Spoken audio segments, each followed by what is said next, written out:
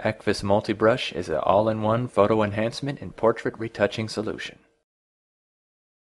Today we'll look at the Clone Stamp and Chameleon Brush in AKVIS MultiBrush. The Clone Stamp clones part of an image from one area to another while maintaining the characteristics of the source area. It's useful for removing objects from a photo. First, I should zoom in a bit to make it easier to work with the image. By right-clicking in the image window, I can bring up the parameters for the clone stamp. I'll lower opacity a little, but still keep it high to get a dense impression of the cloned area. In this case, it would be better to activate a line, so the source point will follow as I remove the object. To make a clone, while holding down the Alt key, left-click over the desired source point. Then drag the tool over the object you want to remove.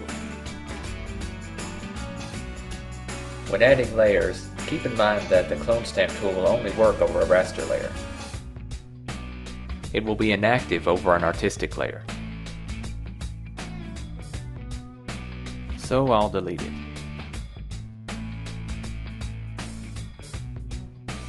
Try not to set the source point too close to the object you want to remove,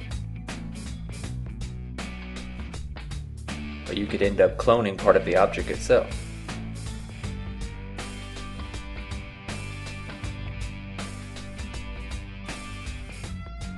So now I'll go back and pick another source point.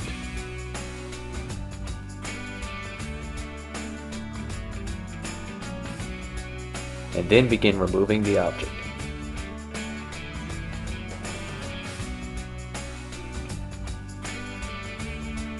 After continuing this process, the bird will be gone.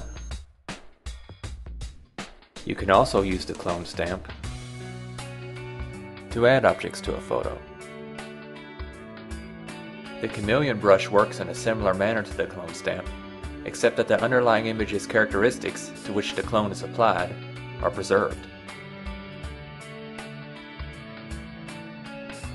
For this image, it's better to leave a line deactivated, so each time you apply the brush, the clone is taken from the same source point. Also, keep in mind that like the clone stamp, the Chameleon brush will only work on a raster layer. So now I'll go back and pick another source point. Then left-click over the area you want to correct.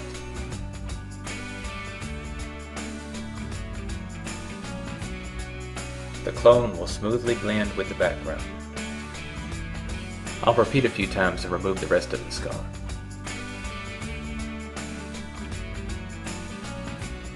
Now I'll do the same with the other scar.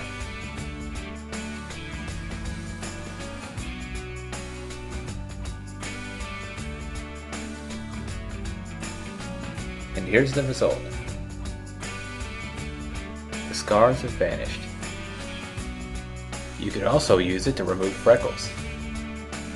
To try to clone stamp, Chameleon Brush, and the rest of MultiBrush's tools, download MultiBrush from AKVIS.com.